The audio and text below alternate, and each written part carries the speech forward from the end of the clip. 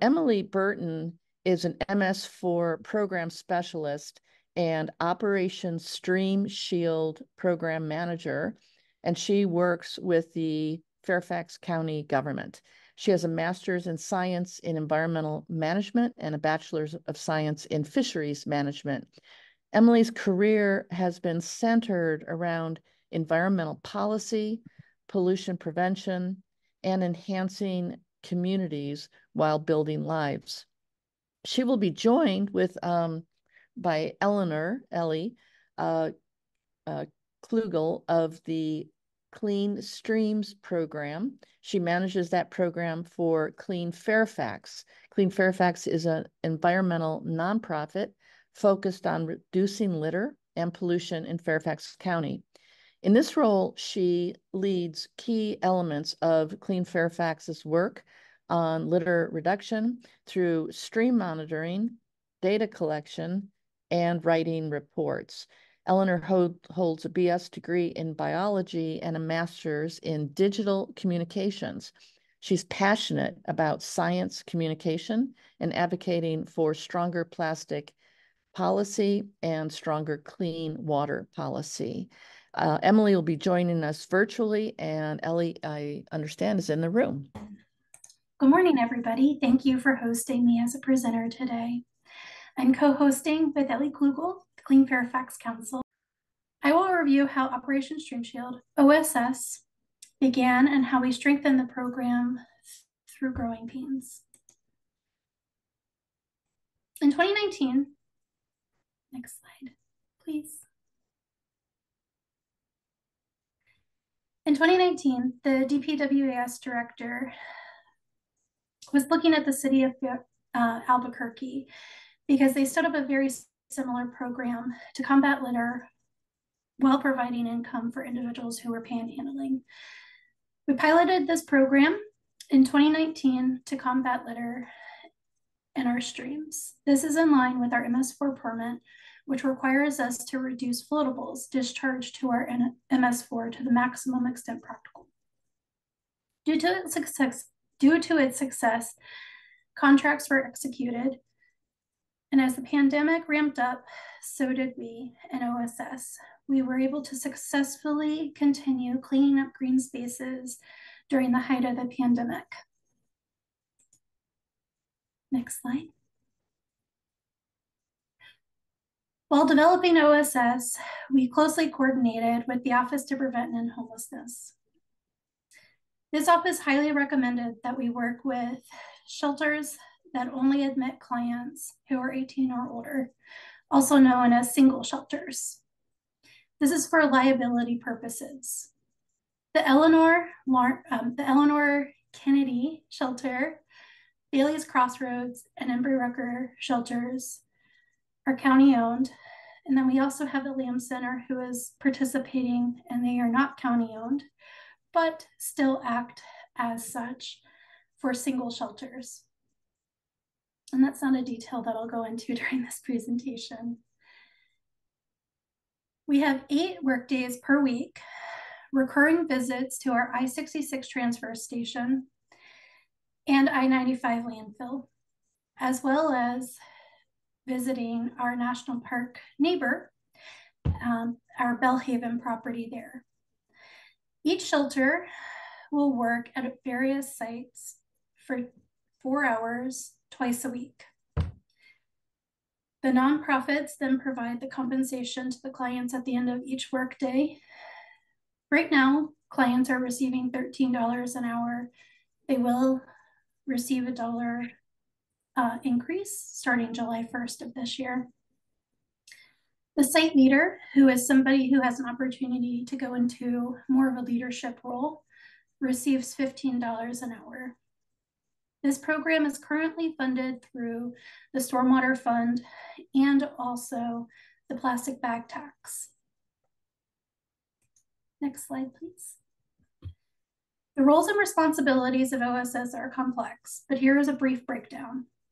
The county identifies and assigns sites to nonprofits, then the nonprofits select clients to go out for the work days.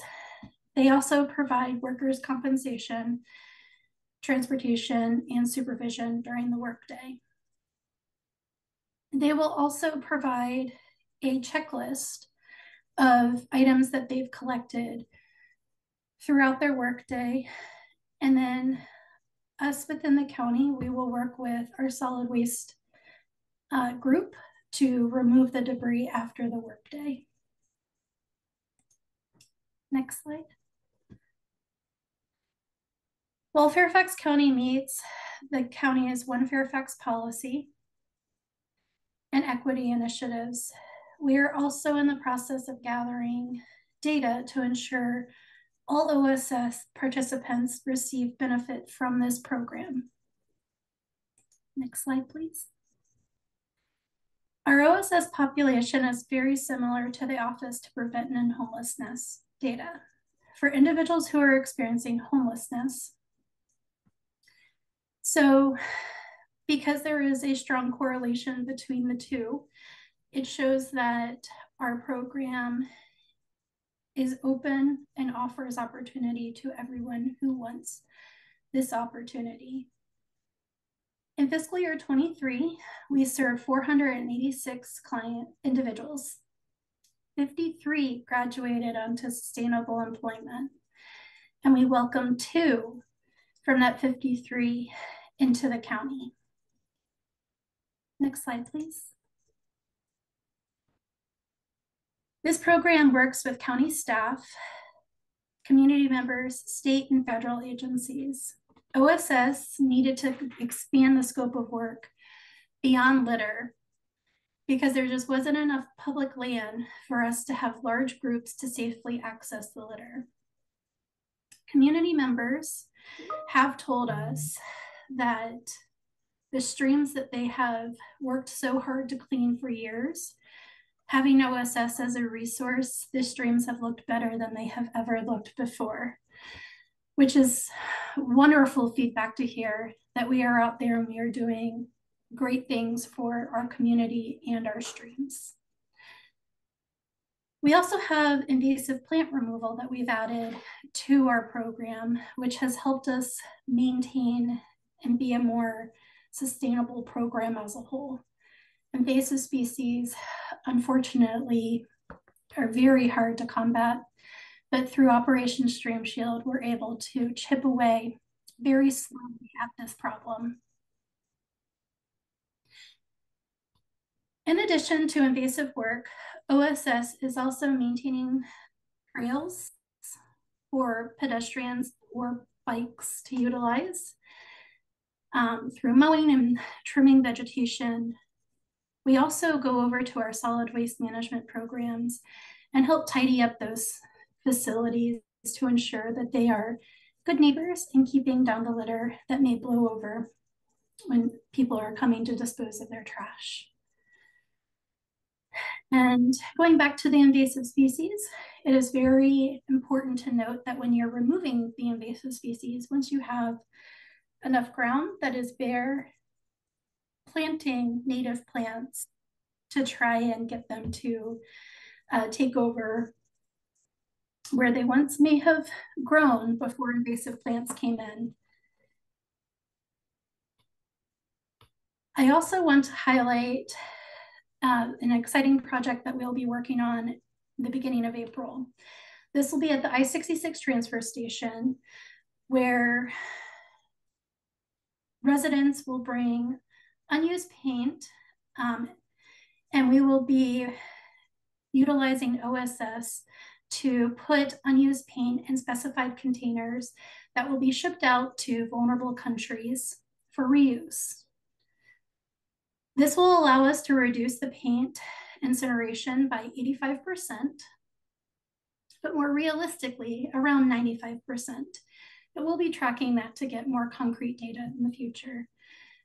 This will be a zero waste effort and also providing job development skills for participants of Operation Stream Shield. Next slide, please. So I mentioned the zero waste effort that we were working with at Solid Waste. I also want to highlight an opportunity that we've developed with Noman Coal, our wastewater plant at the county. They have a hybrid approach in developing workforce development.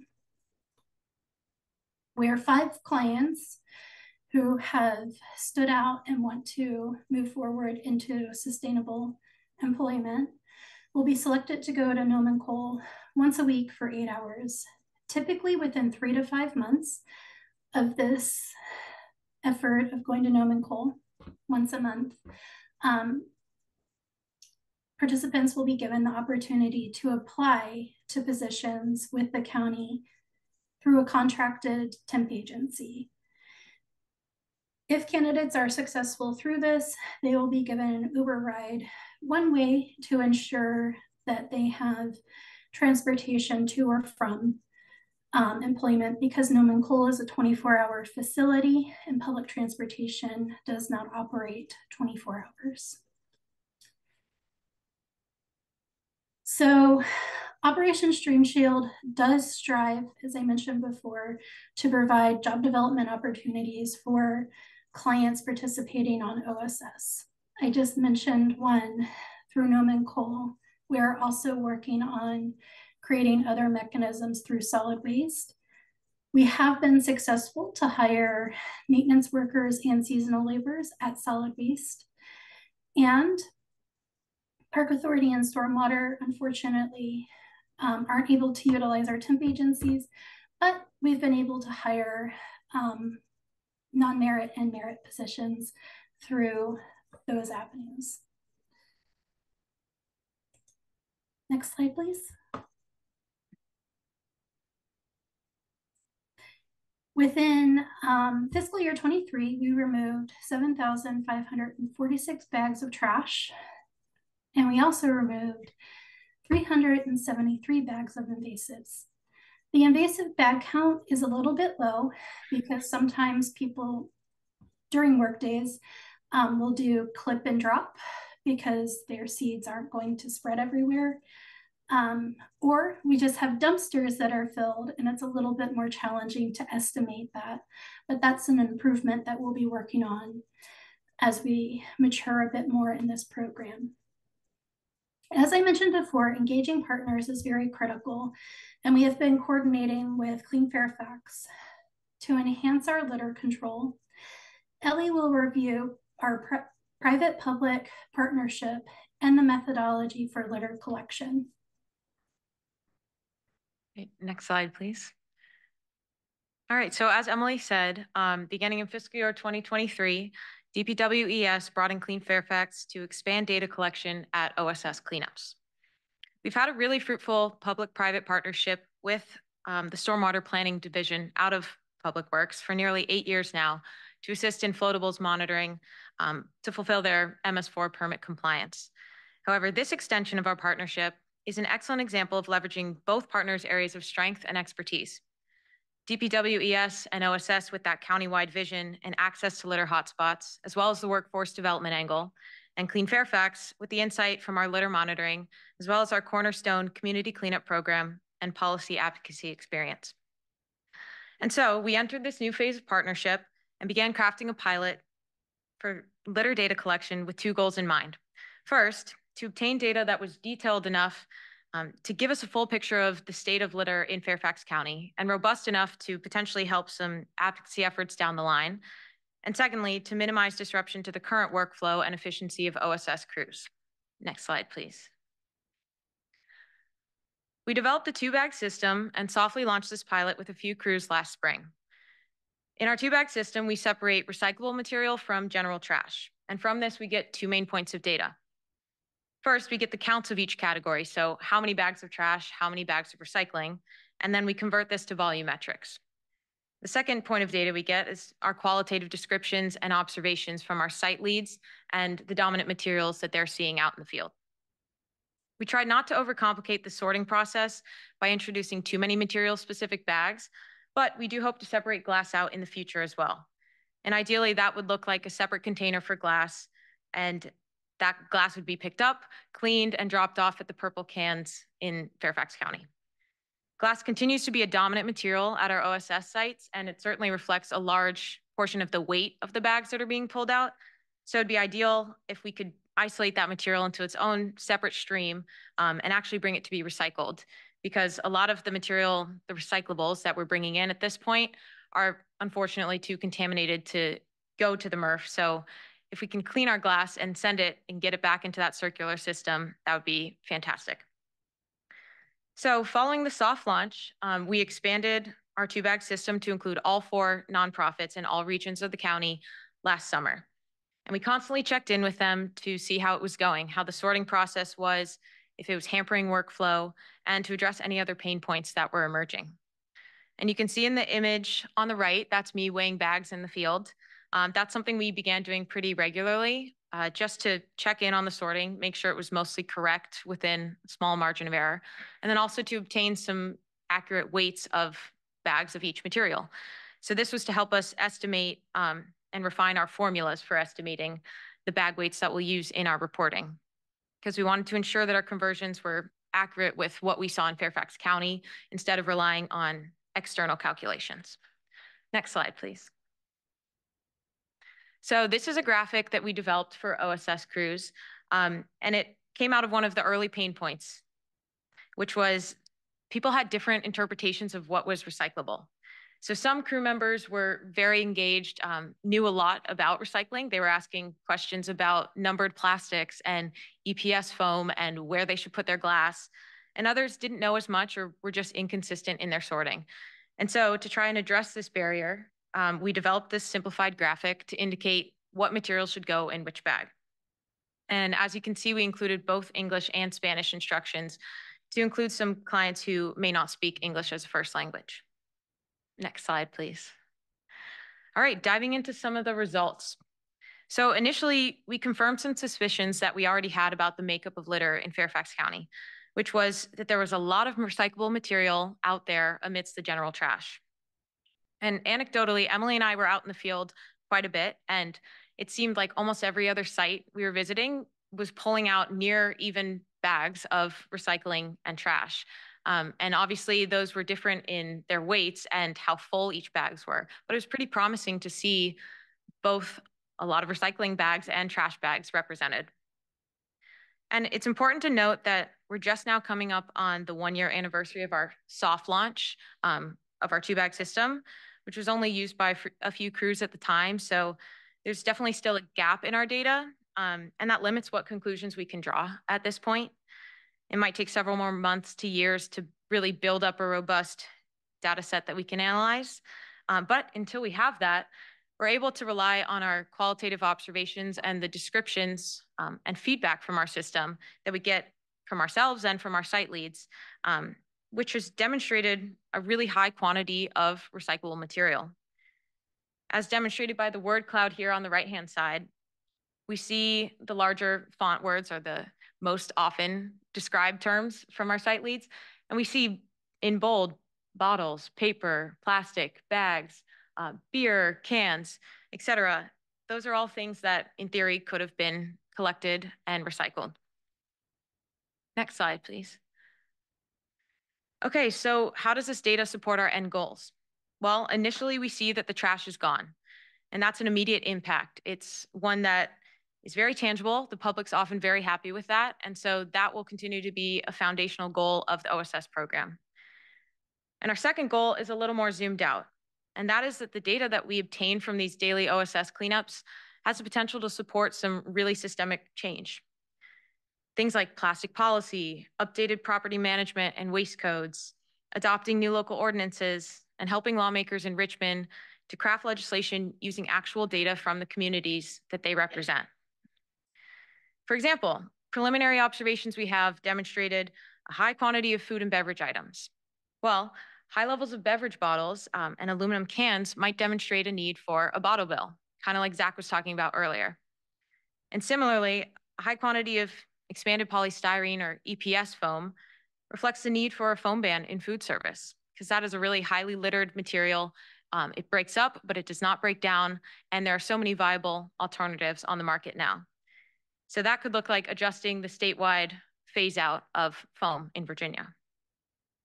And then when we begin glass collection, we're hoping that that could be another indicator of opportunity for a bottle bill or other type of take back schemes.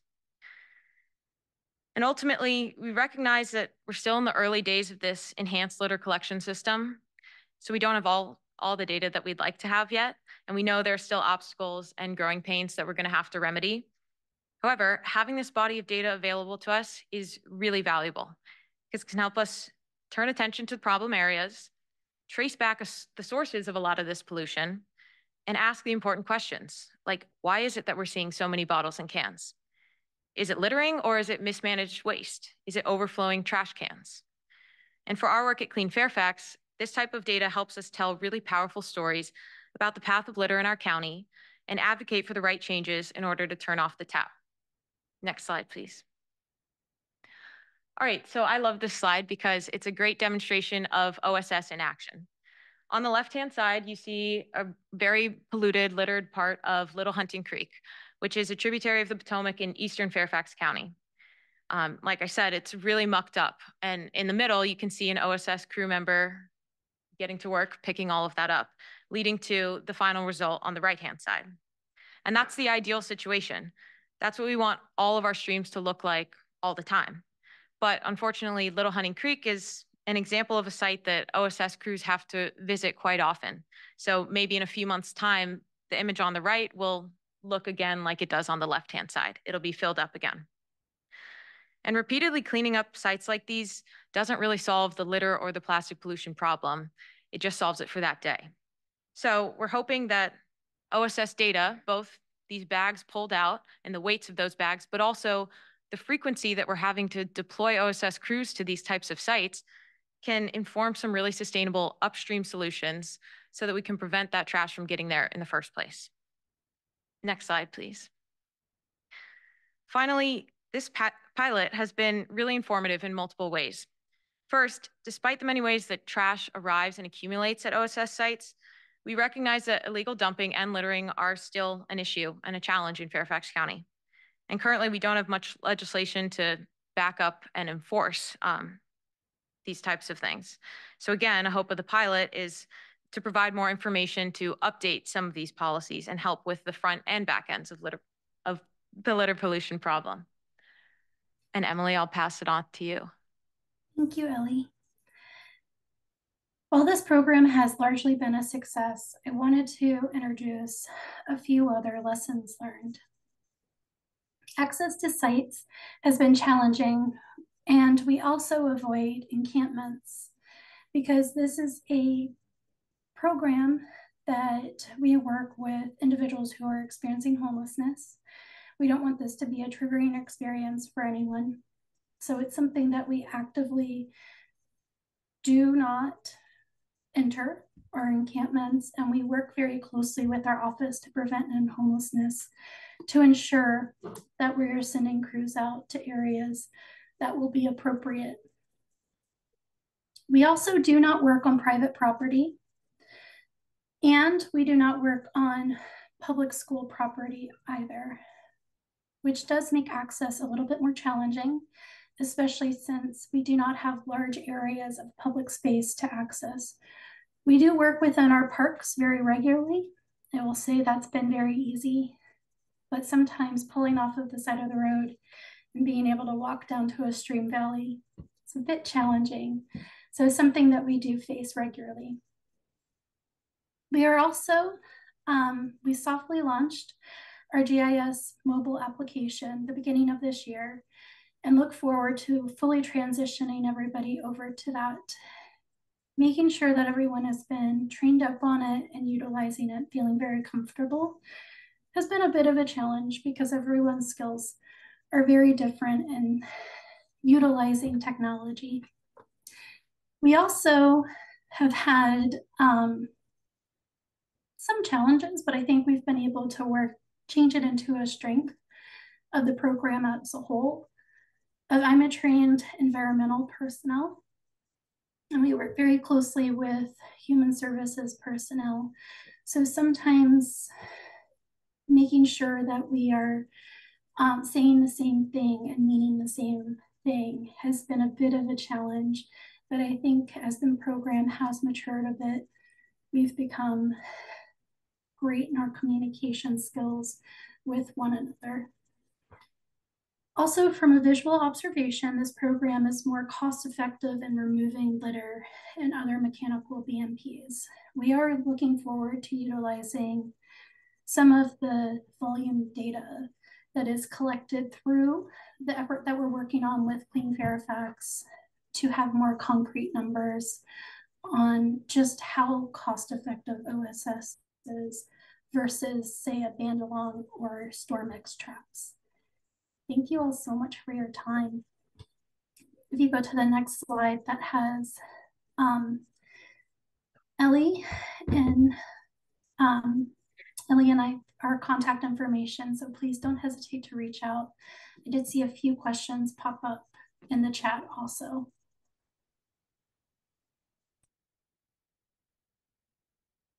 That was fantastic. Thank you both for sharing with us. We have some time for a couple questions. We'll start in the room if anyone has questions here.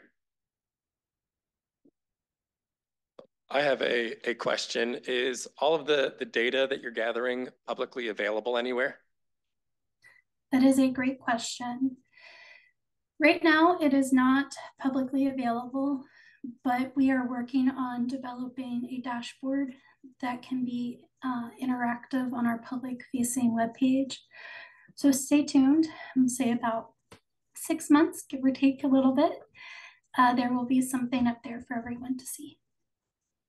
Awesome. I will put a reminder for 6 months. Thank you. Katie, do we have questions in the chat? Yes, we have at least two. One is about funding of this program. I believe you mentioned that it's funded from stormwater fees. Is that the sole source of funding for this program, or do some of the other organizations contribute with in-kind? That is a great question. So right now it is funded through the Stormwater Fund. However, we have been utilizing the bag tax money. So whenever anyone goes to the store and forgets their reusable bags, we receive a portion of that. I can't exactly remember the exact number. I think it's 3 cents to the 5 cents that is required to be sent over to us. So we'll utilize that. And if the funding source does eventually run dry, we will work with our partners to ensure that this program still continues. Great, thank you. Another question is, what recyclables does Fairfax County collect and actually send to recycling facilities? For example, our plastics, high density polyethylene and PETE, those are easily recyclable, but many municipalities have stopped collecting all other plastic types. And a few collect, or very few collect paper cartons. So yeah, so what portion is actually recycled? Ellie, do you want to take that? Yeah, I don't know if I can speak to what portion is actually recycled, so I don't have that data off the top of my head. But I think, to the best of my knowledge, most common plastic types, at least types 1 and 2, are highly recycled in Fairfax County. I think one issue we run into in our county is we have so many different private haulers, and sometimes we have different haulers picking up different things and different ways that they go about doing their business. Fairfax County itself does have a collection service, but it only serves something like 9% of the households in our very large county. So it's very inconsistent. And I think that kind of confounds the problem, is we don't really have a good number to get of like what types and what percentages of all recyclable, in theory, material is actually ending up recycled.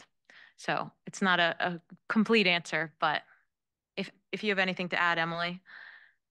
I don't.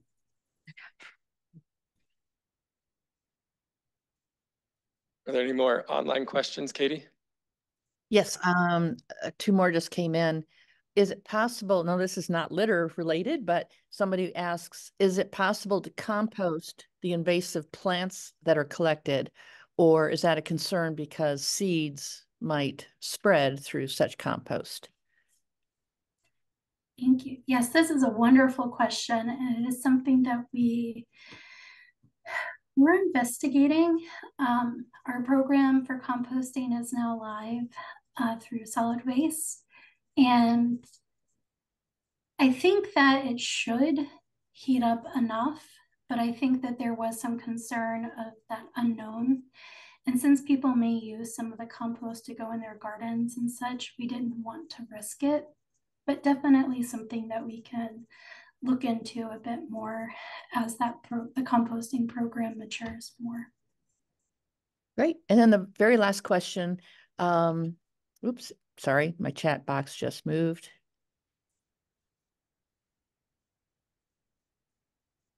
With regards to the 2-bag system, where 1 bag is recyclable, 1 bag is not recyclable, is that more for demonstration purposes and data collection, or are the things in the recycling bags actually able to be recycled? The concern here is contamination, which renders a lot of otherwise recyclable items unrecyclable. Right. So for right now, it's just for data collection purposes. So we know what the makeup of litter looks like. But yeah, the contamination is definitely an issue, especially with a lot of the sites that OSS is going to, which might be streams, stream valleys. They go out in almost all kinds of weather. So as soon as you get really wet conditions, these sites turn pretty gross and the material is not able to go. It's not clean enough to go to the MRF. So mainly just for data collection, but the hope is with glass that could actually be cleaned off and taken to a MRF. Great. Thank you. And that's the last question online, Zach. Well, Awesome. Thank you, Katie.